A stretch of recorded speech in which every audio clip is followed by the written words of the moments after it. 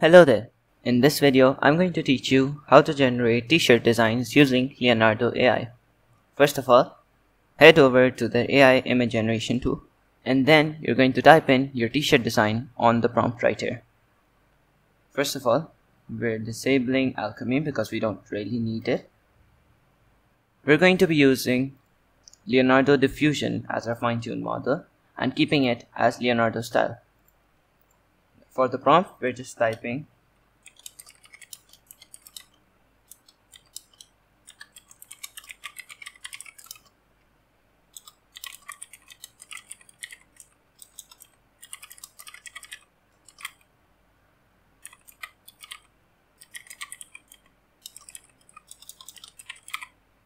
Now after typing your prompt, hit generate, and here we have our t-shirt design.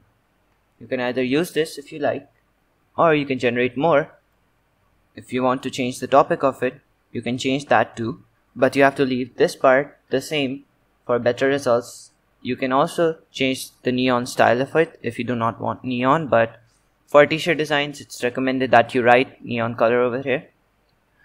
You can change the background of it if you like, but we're keeping a black background for now. You can change the topic. For example, we're keeping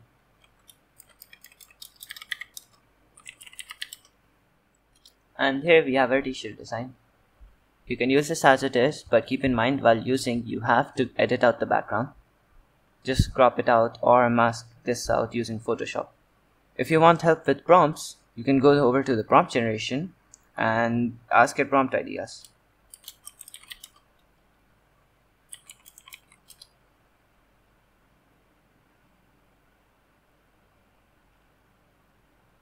For this, we can just take this, copy, paste it into the image generation area and watch what it does. Here it gave us the design on a t-shirt. You can just change that as instead of just writing t-shirt, you can write t-shirt design and maybe that helps. And hit generate. And in the prompt actually just type black background and hit generate. Now it generated us an actual t-shirt design. You can add the neon effect to it too. So in the prompt area just type neon lines and you will have a neon version of this or something that's similar to this. And now we have a neon shirt design. You can just mess around with this. You can also change the prompt or generate more. We can use this one for example. Just copy it or just hit the generate button over here. It will generate with that exact prompt. You can also change the negative prompt to exclude out stuff that you don't want. It generated us this design, but the thing with these pre-generated prompts is that it actually generates us the t-shirt. So you will have to add t-shirt design to it. So it generates the design instead of the actual t-shirt and hit enter. I don't know why it didn't this in there. You can just mess around with the prompt